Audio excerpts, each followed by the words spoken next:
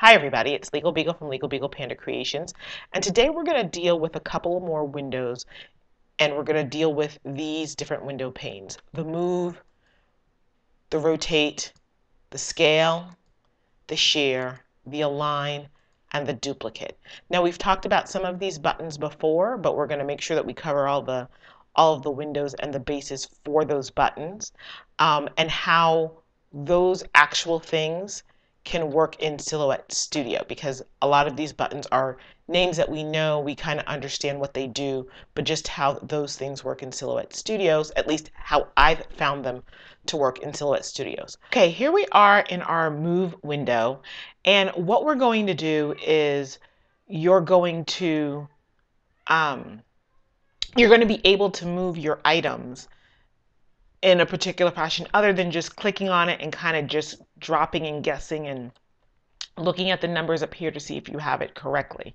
So the first set of things that are in this move window are the directional arrows, which once an item is selected, you can move it up, down, left, or right. Also remember that you can use the directional arrows on your keyboard if you are so inclined. Now the move by function, this is what I find cool about this, and I'm just going to kind of eyeball this and do this really quickly. If you have a line and you're following a recipe and it calls you to move it from a half an inch or a quarter of an inch in from that edge, wherever that edge is on your paper, you can go ahead and line those up, put 0.5 that you want to move it by a half an inch from where it's located at that edge, and it's going to move it in for you. And with this box, what you need to know is that if it's a negative number, it's going to move it in to the left. And if it's a positive number, no minus sign, it's going to move it to the right. Okay, guys, so we're going to talk about move to corner. And basically, it's exactly what it sounds like. It'll take your item and move the uppermost edge of that corner, the top and the side, to those particular locations. So let's say I go here and I make this 2, and I make that 2.5. Okay, you can see it moved over slightly, but the edge, that uppermost edge, moved to 2 and 2.5. Okay, and that's where it's going to remain. So let's say we do the circle, and if I take the circle and I say move this to 2.5 by 1.5, and I click apply, again it moved very slightly, but what it did was it took this down. The top of that circle is at 1.5, and the side of that circle is at 1, 2, 2.5. Okay, so that's how you can move it. So if you want to move an object to a place, to that corner of that object, to a particular place, you can use this move to corner. I like to do that to line everything up and then start from that position, is how I like to use move to corner. Okay, now let's talk about the move to center. When you click on a particular item, it gives you the boxes on the outside, and it gives you this little tiny crosshair in the middle. And that little tiny crosshair represents the center of this particular object. So let's say I want the center of that object to be at, I'm working on a 5x5 card, and I want the center of that object to be at 2.5 by 2.5. You see how it moved the center of that box up to 2.5 by 2.5. And so that's a good way to do for placement. And it'll do it with whatever item you're selecting, whether it's the circle, and I say, hey, I want the middle of that circle also at 2.5 by 2.5. Okay, and it puts that circle right, the center of that circle is right there. And the center of this object, no matter what size it is going to be right there. So that's moved to center. So now this crosshair is going to be a really good dovetail into the rotate window, because you can move this crosshair. And I know you guys are going, huh? So we're going to talk about the rotate window next. Item, and we're going to select our leaf here. And you know that this green button up here is our rotate, our normal kind of, you can take your mouse and pull it and go, I think I want it. Yeah, no, I want to turn it this way. Now, if you do that, and if you've ever done that, and then you've tried to get it back to center because you don't like what you did and you can't figure it out, easy way to do it. Go to the rotate to and click 0. It's going to take this little green dot, you see how it has that red dot, back to 0. If you want to make it to a simple 90 degree, take it to 90 degree. Again, it's controlling by this green dot. You want the green dot at 180 or you want it back at 0, you do the same thing. Now this button up here rotates your image whether it's clockwise or counterclockwise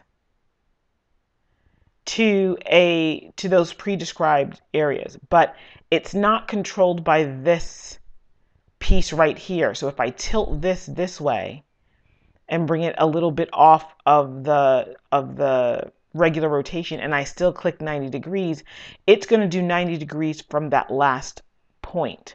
Whereas if I click rotate to, it's going to take it back to the natural 0 line or the natural 90 line or the natural 180 line. You can also custom rotate by however many degrees or custom rotate to a specific degree by using these sliders and this button and these buttons here. And that's simply your rotate window. Okay, as best as I can tell, with the little cross here, you see that the little cross here is there, or if you go to your Roman numeral 1, the cross here is here. So let's say you want to rotate this based on this item. So when I go to rotate, if I swing it 90 degrees, it's going to rotate based on that center pull of your crosshair, because remember that was your center. So it's going to rotate around that center. So no matter how you want to rotate it, it will be able to rotate. When you pull this little rotate button, it's now not rotating around itself, but around where you put its center. So if I go back, let me go back a couple of clicks and show you again. Now, if I have my one like this and I do the rotate, it rotates around this center, okay? But once you can pull your crosshair out and have it rotate, it's still going to rotate, but around its center. We've now moved its center, so when you click on 90 degrees, it's rotating 90 degrees from its center, which is no longer right at that dot, but is in the center of something else. So if you want to place things at a degree away from something else, this is a good way to do it, whether it's dash marks or hash marks. Just remember, when you move that little crosshair, that's where your center belongs, even if it's a fake center, because we know that the original center of that one would be on that one and in the center of that one. You can move your center and then you can do your rotational pull of your item around its new location of its center.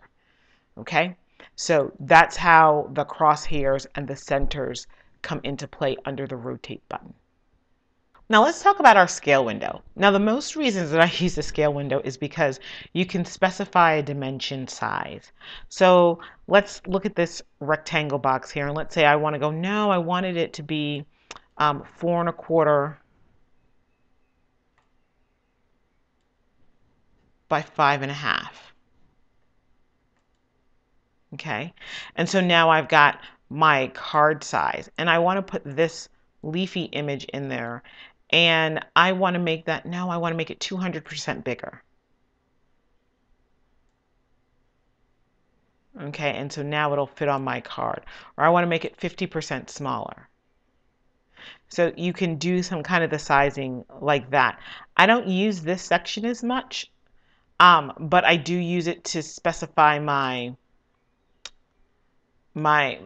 size of something instead of going like this and trying to get to exactly where you want it to be. You can just punch in the numbers and then have it go to exactly the correct size that you need it to be. Okay, let's talk about our shear window. So we have design and I've actually kind of sheared it. So let me go back to unshear already. This is our original design. And what shearing does is it kind of like, I can think of it as shaving or slanting your item. And so it has preset degrees for horizontal or vertical, or you can do custom shearing where you select.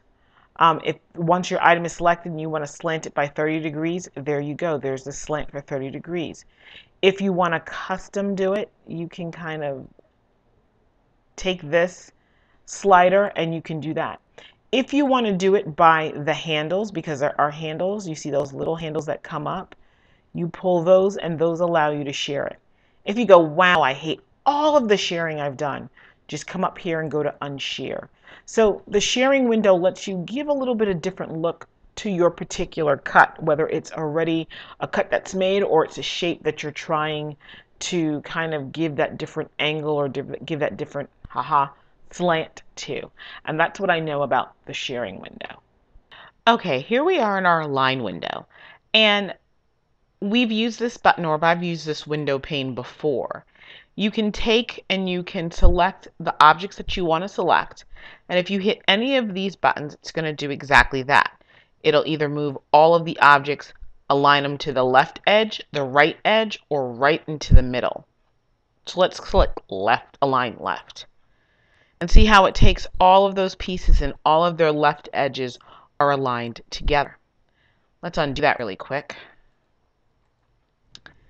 And let's say we want to make kind of like a city line or a skyline. You can go ahead and click align to the bottom. It'll take all the pieces and make sure the bottom line is level. The same thing works for the middle. All those pieces are going to align on that middle line level.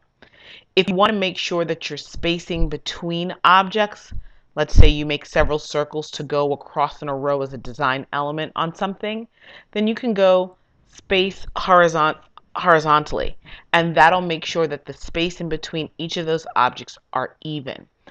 Now remember, if you want to align two objects together and you want to make sure that that square is in the center of that circle, select both of those items and then click center.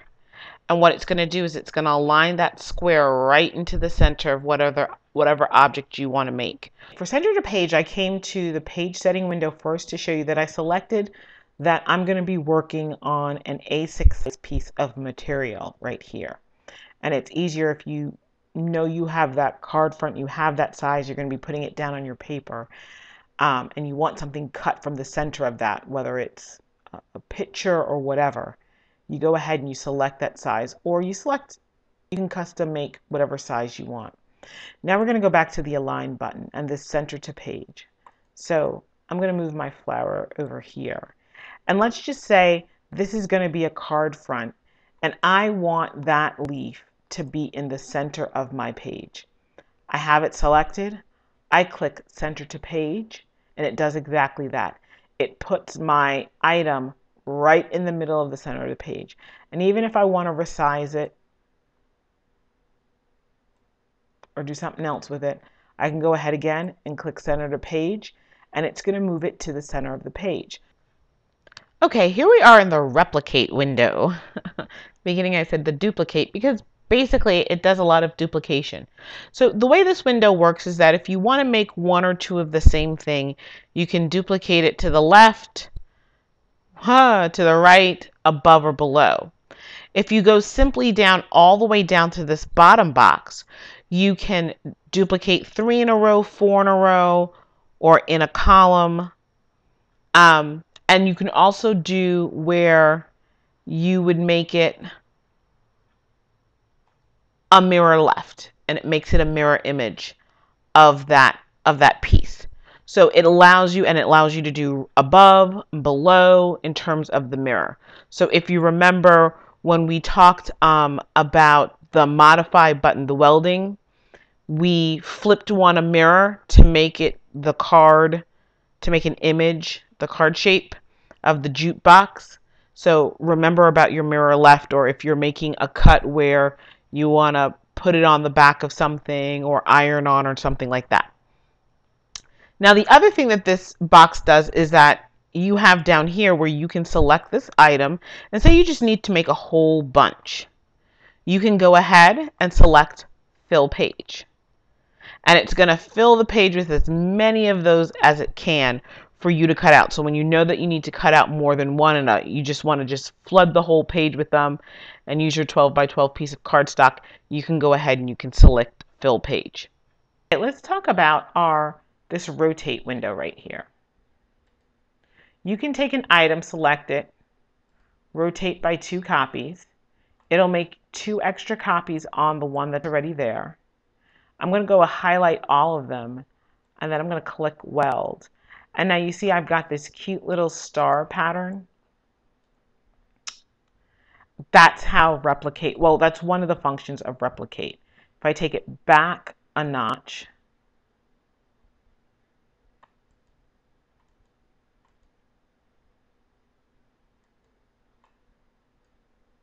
let me just pull it up here close. You can see that we got our 3 layers, and that all we did once we selected them all is weld them and make them into a new shape. So that's one of the great ways of using replicate. There are advanced options for you to tell it how many copies you want of the replicate, the position you want them in, but I stick mostly to the basic options of the replicate. Okay guys, we've talked about all of the different buttons or window panes that fill up this little section of our silhouette window.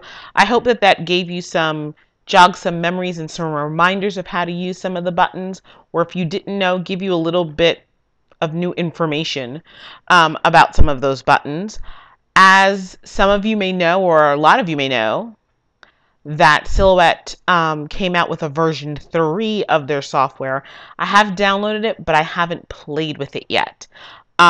You guys should really check out the Silhouette Plus forum online if you haven't already checked that out. They've got a lot of tips and tutorials, and once you sign up, the signing up is free, and they have a whole section that's starting to talk about version 3. I plan to play with it hopefully this weekend, but for the moment I'm going to stick with working with version 2 because at least I feel comfortable working with this version right now. So I hope you guys enjoyed the video. Thanks for watching, and happy crafting.